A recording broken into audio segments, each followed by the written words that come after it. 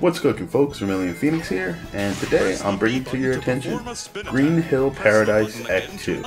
This is a proof of concept developed by a team of independent developers who wanted to show that Sonic the Hedgehog could be developed as an open world exploration based game.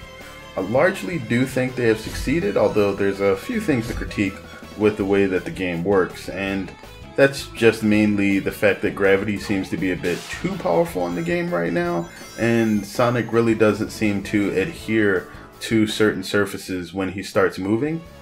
This makes things like going uphill particularly difficult, but everything else seems to be fine. Like, that's really my only gripe with it. Besides a couple of bugs that the developers know exist in the game already, so that's a moot point.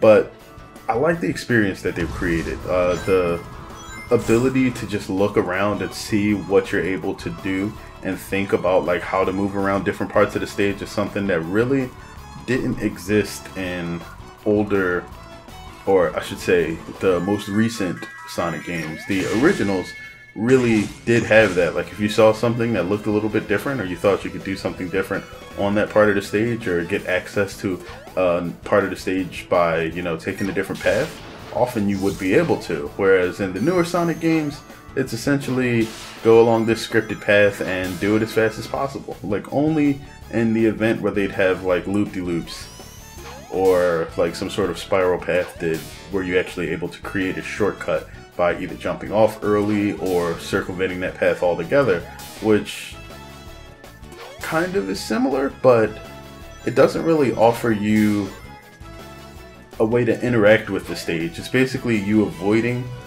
how the stage was created to decrease the time that you spend on it. Whereas here, they've created an experience where you ultimately want to learn the different parts of the stage so you can figure out how to gain access to other ones. There will be places with like really high ledges that you won't be able to get up to without a significant amount of speed, and then you'll have to find a nearby place where you're able to actually generate that momentum.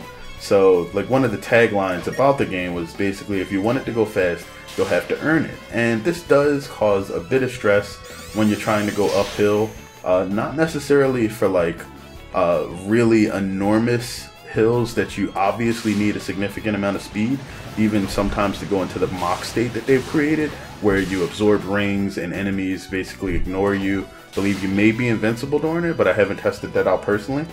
But like, short hills that require a lot of jumping or hops are a little annoying to deal with, and you know, that's fine, but at the same time, I think with the scale of the stage as it is right now, and again, this isn't a full game, this is just a proof of concept, so I don't want to feel like I'm griping about the size of the stage, because it still amazes me that somebody was able to put all of this together, and again, I like what they've done. But just the scale of it right now, if this were a full game, would seem a bit too large. Like, you spend a good amount of time going through it. But, you know, if this was supposed to be presented to someone as a full project just to show what was possible and all the little neat things that you could fit inside of a game, it would be absolutely perfect for that. I recommend that if you guys enjoy Sonic the Hedgehog games, feel free to go take a look at the developers page, see what they've put together.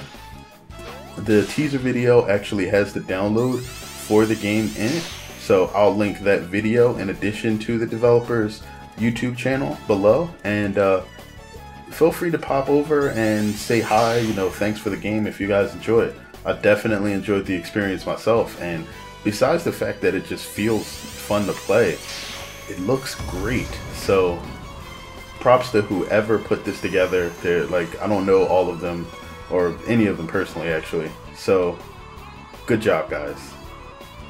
Other than that, feel free to take a look at some of the other things that I've highlighted recently, and I hope you guys enjoyed this. Thanks for watching, and have a good one.